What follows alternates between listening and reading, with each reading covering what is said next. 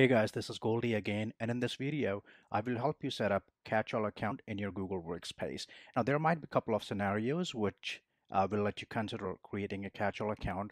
First one would be that if someone sends you an email for one of the users in your workspace domain that does not exist, that email will bounce because you do not have the mailbox for that specific user. So in case if someone maybe does a typo and types wrong email address for one of your users, then the email will not be delivered and it will rather be bounced. Now, the second thing is sometimes, spammers or bad guys might try to do some sort of brute force attack to test whether that specific email address exists in your domain or not. So they will keep sending at your different email addresses. If it bounces and they get the rejection notice, that means that email address does not exist. And if it goes through, that means it does, so that they can use that email address later for spamming purposes. And for that, you might want to consider creating a catch-all account, which essentially means that if someone sends an email to a user in your workspace domain that does not exist, instead of sending the bounce message, you will get that email in one of the dedicated mailboxes. So let me show you now how you can create one. So I have my mailbox here. So I'll go to my admin console.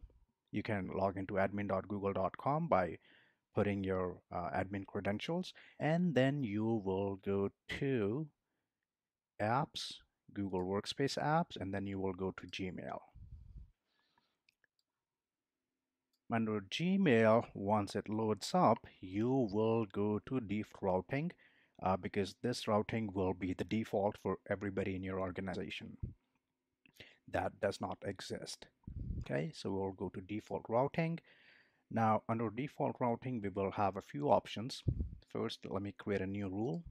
And in that rule, we can say that this will match all recipients because we want to set it up for the whole Google Workspace tenant. So now if an email comes to a user that does not exist in your Google Workspace tenant, we want that email to be received, but that should have a prefix. Maybe we can say catch-all email or something like that, so that this email can be differentiated from the regular emails that you might get. Okay, now we will say change the envelope recipient. So you can send all of such emails to either a dedicated mailbox. In my case, I will put my admin email address.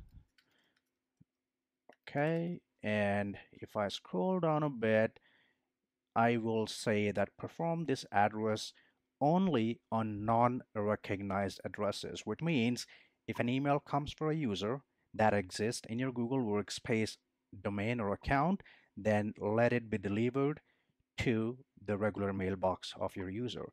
But if it comes for non-recognized addresses, which means they don't exist in your Google Workspace domain, then do two things. One, send it to this email address, and second, in the subject, append this catch-all prefix so that you can differentiate those with the regular emails. But before I save it, let me go to my another mailbox, which is contractor@mydomain.com, and send an email to, let's say, blah blah something, this email address that does not exist in my domain, and say test email, send. And ideally I'm expecting a bounce because we did not set up catch-all account yet.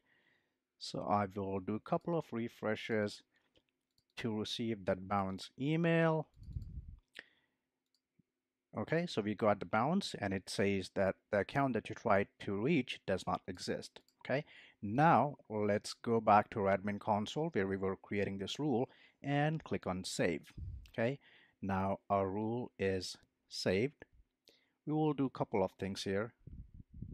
Number one, if you look at the rule priority, it's at 5. So you can either make that priority, by reordering. Let's say if I want to make it 1, I can make it the highest priority, which means this rule will be checked first before the rest of the rules. And second, make sure that the status of this rule is enabled. Okay, now once that's done, this is my admin mailbox. I don't have any email yet.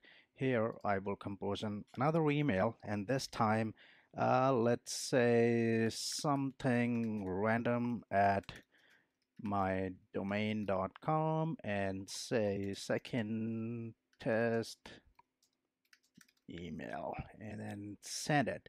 This time, ideally, I should not receive the bounce, but rather this email should be delivered to our mailbox that we defined in our default routing.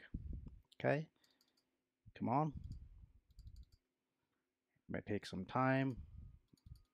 Okay, so we have got this email, though it was sent to this email address, but we received in our id.goldyarora.com email address. And as expected, it has also prefixed catch-all email that we defined before the subject. Okay, we can do one more thing here, because in case if you're getting a lot of catch-all emails, this mailbox might be messy. So we'll go ahead and create a filter. We will say if the subject contains this line, go ahead and search for these, create a filter, and let's skip the inbox and apply the label.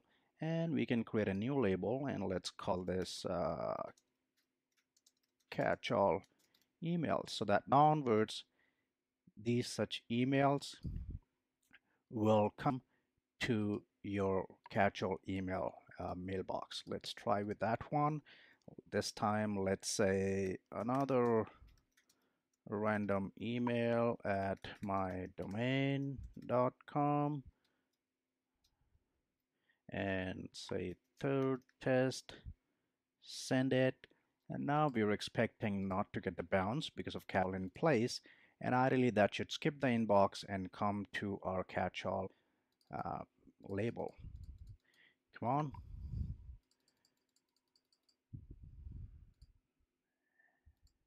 Okay, so now as you see, it skipped the inbox and it straight away went to our catch-all label. Now, if we go to default routing, not the default routing, if we go to our reporting and then email log search, you want to see how this rule is working. So I will say since today and check for all the emails. And if you see the third test that we just sent, and if you look at it, you will see that it was sent to this email address, and then envelope was changed to this, and we see that it matched this default routing rule that we set up. Okay, now in case if you need to apply that rule not to everyone, like all the whole tenant, that which includes all the domains including the secondary ones, what if you want to apply that only to one specific domain, or maybe a couple of your domains? Then for that you can go to your default routing rule, click on edit, and in this catch-all account, instead of applying it to all recipients, you can go with the pattern match. And here you can define a regex which will only detect the domains that you want it to be applied to. So you can create a regex which will only trigger if it applies to one or multiple of your secondary domains. And then only if the email is sent to any non-existing users on those domains, then you will get the catch-all email. Otherwise, the sender will get a bounce. So hope this was helpful. If you have any questions, comments, feedback, as usual, do not hesitate to put that under this video, and I will be happy to collaborate with that. Thank you so much.